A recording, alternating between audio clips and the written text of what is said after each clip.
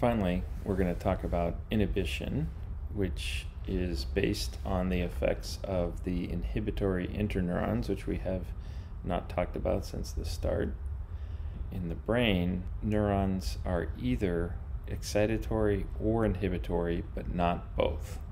This is different from most artificial neural network models, which typically have synaptic weights that can be both positive and negative on the same individual neuron or unit in the models.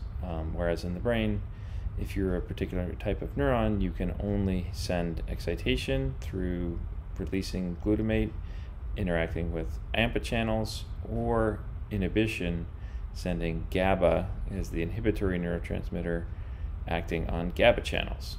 Here, what we're going to do is go through the biology and sort of understand how these inhibitory effects work, and then we'll see how we can summarize them using equations. So the effects of inhibition are essentially to produce competition, which works very much as in Darwinian evolutionary theory. You have survival of the fittest kind of dynamic, this competition for who is going to get active in the case of the brain, so which neurons are going to get the chance to be active and represent the current information that's currently coming in. The neurons that get the most amount of excitation and are able to fire earliest and strongest essentially outcompete the neurons that don't get as much excitation. And we're going to see in the next chapter how that competitive dynamic interacts with learning. The overall summary term of these things, description of these dynamics, is producing something called sparse distributed representations.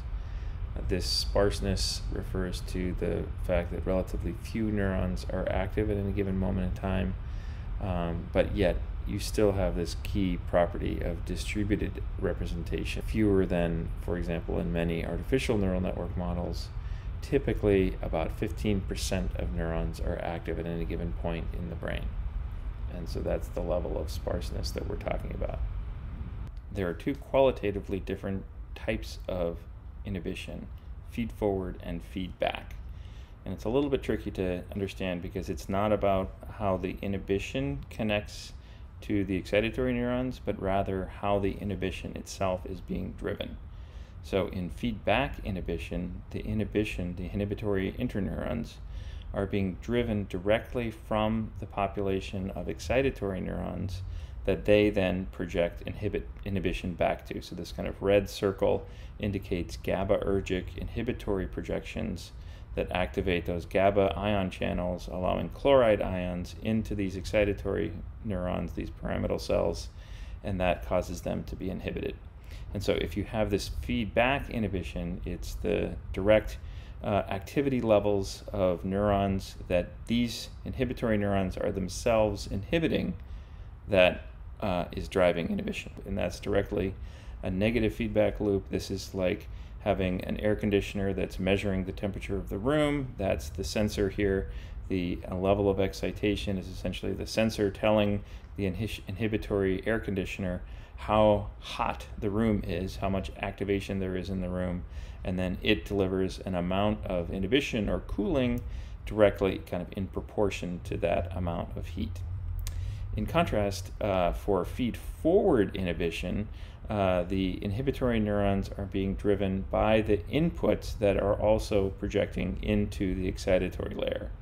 And the critical feature here is that it allows the inhibition to anticipate the incoming levels of excitation and send a proportional amount of inhibition to these same neurons that essentially anticipates the level of excitation that they're going to be receiving. So this is like smart thermostats that are controlling AC units these days that look at the weather forecast and determine how much inhibition to drive as a function of what the actual temperature is outside.